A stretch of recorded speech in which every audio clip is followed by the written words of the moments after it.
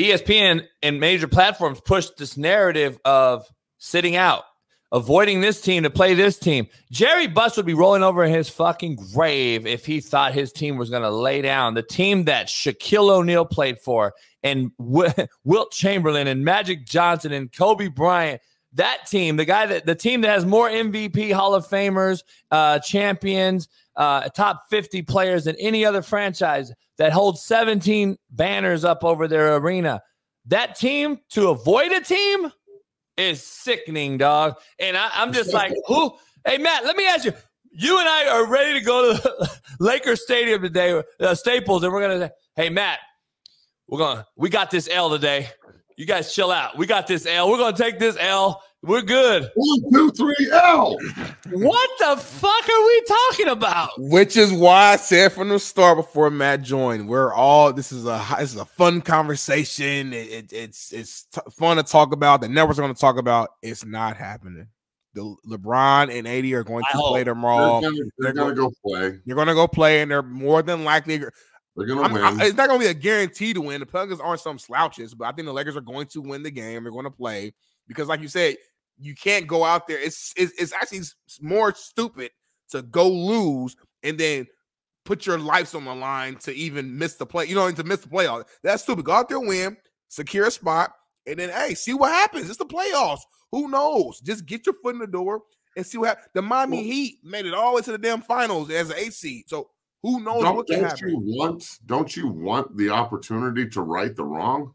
And don't you want the Nuggets, bro? Like, firsthand, they were talking so much shit to the Lakers at the end of the year. We have been talking shit since the fucking inception of them. We hate the fucking Lakers. Right. Everybody in this town hates the Lakers. Like, the Lakers don't hate us yet, but they're getting there. But we fucking hate you. We understand how many titles you have. We understand how many fucking great players are from the Lakers. We get it. Yeah. But the Denver Nuggets I respect you. That's actually how I look at it. That's good because we've earned that respect being the champs. So finally, the respect is there. That's good. I'd rather you hate me than respect me. But look, I'm talking about the Nuggets perspective. I think the Nuggets respect the fact that, hey, guess what, dog? We're earning your respect by talking that shit. Well, they respect the Lakers, and they show it by hating you. How much we hate you, that's how much we respect you. So, I mean, last year, the entire parade was about talking shit about the Lakers. Fuck the Heat. The Nugget country knew that we were going to win the title after they beat the Lakers. The Heat had no chance, even though Reintner over there picked them in sixth. Right. I think that the Nuggets just are in a position where they're in a special time in history where they're healthy and they're good and they're just better than everybody else. I think LeBron, when he wants to be, is the most unguardable force on the court. I just don't know how much he wants to be that guy. He's 40 though, Matt. Too. Can we throw that out? No. That doesn't care how old he is. You can say that, but it literally matters for us. LeBron today is not the same LeBron as he was in 2016. Well, I'm not saying he is, but you can't muster up.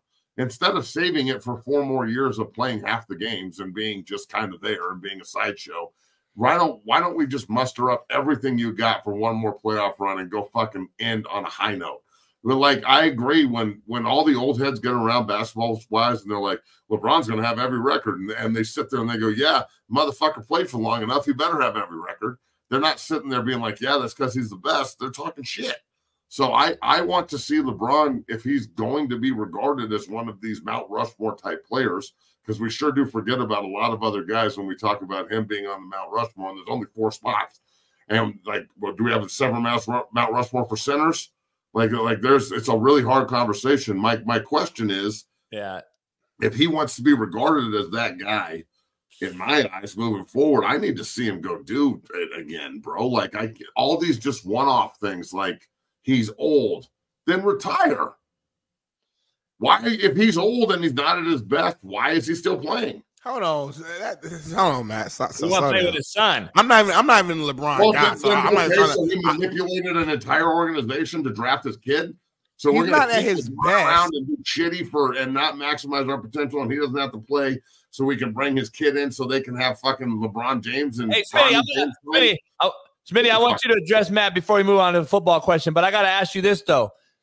Don't you think the Lakers organization, who's won 17 rings, who are pretty much Mount Rushmore of organizations as far as everything, I think they're one of the biggest brands in the world sports-wise. Cowboys, Lakers, Yankees, Dodgers. I mean, you can Patriots maybe now. I don't know. We can argue, right?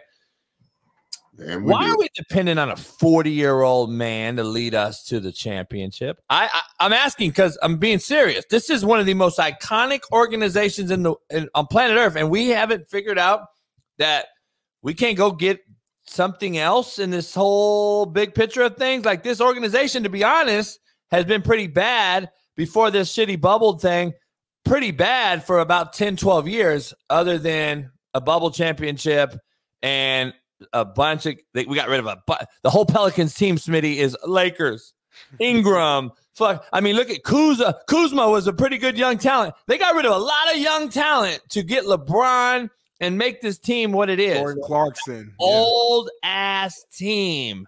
And I don't know why we're depending on an old-ass player, albeit – listen, don't just give LeBron – don't feel bad for LeBron. We gave Kobe the same energy when he was ending his career. We gave these dudes their same energy. It's time to go. It's a young man's time up. I remember Larry Bird retired. I hated it. I was like, oh, man, Larry Bird. Guess what?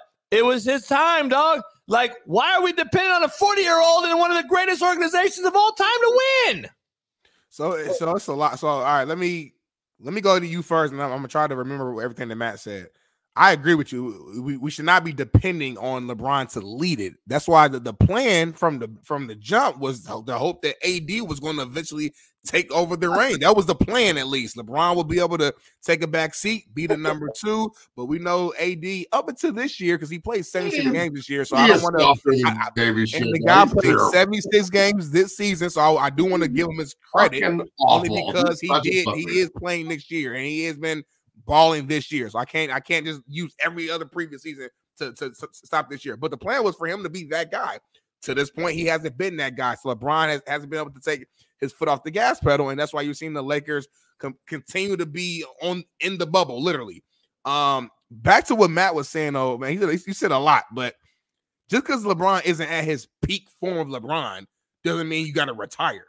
We've seen a lot of all-time greats, Tim Duncan.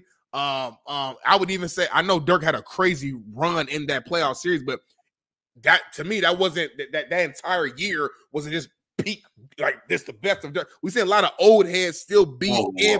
Hold on, let me continue. We've seen a lot of old heads stay. We've seen a lot of old heads stay in the game, and when they can still play good, but maybe they're not at their peak. LeBron is still playing at a very high level. He does not at his peak LeBron James level. And for us to let me finish. For us to go in here and say LeBron is 40 years old, why don't you go out there and just have a magical ass run? I mean, what 40-year-old has had a magical run and led the team to win it in basketball? In basketball, I know that's my point. So, like, I'm not a LeBron, and MJ was with the Wizards, and they didn't do shit. So all I'm saying is, like, I'm not even a LeBron guy, but I'm saying the expectation that we put on him is kind of crazy, though. It's like, no, it's not. No, it's not. You know why? He's supposed to be the best player. That you come with expectation. The expectation. We didn't do that. We did not do that with a lot of these other grades. When Jordan was on the Wizards, when Jordan was 40 years old, did we say, oh damn, he got to lead the Wizards to the championship this year? No, we didn't. But we maybe didn't, but you don't remember that. You were 4. Give me a break. Okay. Like, look, well, let's be real. The fucking narrative around Jordan going back to the Wizards is way different than the narrative that's around LeBron going and holding the Lakers hostage. The Lakers can't get any better than the 6th, 7th, or 8th seed, because they've got a bunch of guys that don't want to play basketball. They want to They want to get paid to dress up like basketball players. AD got his ring. He doesn't need another one. He's content. That guy's the biggest slappy in basketball. I don't care how many games he played this year. So he heard everybody talking shit about how much of a softie he was. So he decided to play 76 games. Congratulations, dog. You get paid to play basketball. Go play basketball. All I'm saying is LeBron James is special. We know that. No one's saying he's not. I think this expectation that the quote unquote GOAT shouldn't be at the top of his game because he's old. When he takes care of his body the way he does, he spends God knows how much money, millions of dollars a year on his body. He's constantly taking care of himself. He looks great. He plays hard. He can't do that with a night off in between. If he's playing basketball, he's not fucking storming the beat. He's not storming Normandy. I mean, it's a hard job, but Jesus Christ, it ain't that fucking hard when you're that good. So I mean, come on, man. You're sitting here asking like, I got to chime in on Smitty's take here. You said the expectation shouldn't be. It shouldn't be that high as expectation. I disagree. He's $168 million towards the cap. The Lakers can't get nothing else. He is holding that fucking franchise hostage with his money. Kobe got paid like that his last year too. Kobe got paid that last year too. Lakers pay their stars, bro. That's what it is. The Lakers have a hard time getting rid of their aging superstars. That's what they do, though. We know that, JD. And Kobe carried the brunt, right? He had the big shoulders. He said, "All right, it's me. Go ahead. I'm gonna hold on. Time out. Kobe did not play with us last year. Let's keep it. He did it. We all know that. And the Lakers were trash when he left. That's true. Kobe. I'm just, But Kobe spent his entire career in LA. LeBron came there when he was old. LeBron was old when he got there, guys. And now it's just year after year after year. I'm telling you, Laker fans, if you want to improve, you need to break it down to brass tacks and rebuild like Oklahoma City just did, like Minnesota just did. Go through the draft, find good talent, get talent around it, bam, develop it. The same thing the Nuggets did. All those guys, with the exception of KCP, are homegrown. Like, I'm sorry, going out and trying to just it worked in the bubble when they had 3 months off and then get to go live at Disney World and shit when everyone's locked in their house. But since then, that shit ain't working, and it won't work next year. You could go get Phil Jackson and the fucking triangle bitch to coach the fucking team again, and it won't matter. Period. It won't matter. LeBron and AD, and LeBron basically is holding the team hostage so he can play with his kid, and the entire fucking Laker nation thinks this is okay.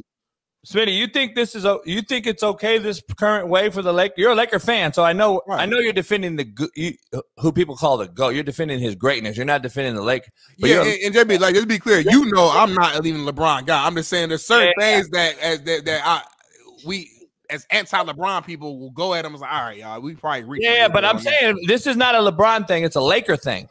So are you defending LeBron versus the organization as get better? Because they're not getting better, Smitty. This is it. Like, you got to either cut bait with both AD and LeBron and go young, or get ready to pay this dude and draft his fucking shitty son. Oh, well, this is a separate conversation. No, I agree.